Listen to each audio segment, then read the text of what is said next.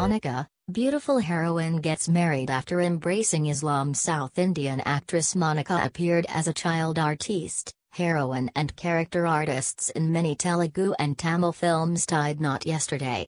Recently she became a Muslim and changed the name to MG Rahima. Monika alias Raheema after converted to Islam tied the knot with a Chennai-based entrepreneur Malik on Jan 11, 2015 in Chennai. The marriage is said to be an arranged marriage. It is reported that Malik is the son of actress Monika's father's close friend. The nikah, which was a low-key affair, was held at Gindi Masjid, attended by family members and close relatives. Monika, who had won Tamil Nadu State Award as a Best Child Actor for her performance in Vijayanth Star Enna Asaimakan, is known for few of the Telugu films like Meladu Very Good, Shiva Ramarayu, Kajaku and Pandem Kodi. The actress says hereafter she won't be acting in films. Monika also says that there is no selfishness in her decision to convert to Islam.